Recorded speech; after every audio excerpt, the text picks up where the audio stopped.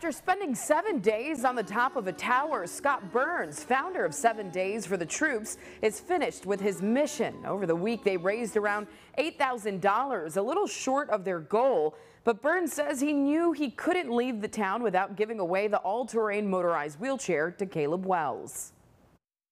When I was in the Marine Corps, that's one of the things that they taught us more than anything was never to leave a fellow Marine behind. And that meant not just on the battlefield, but that just means in life. It's definitely just a, I don't know, overwhelming feeling that it actually happened. I'm excited to put it to use and run it through its paces even a little bit. With his new chair, Wells says he's excited to go to the beach and motocross track all on his own.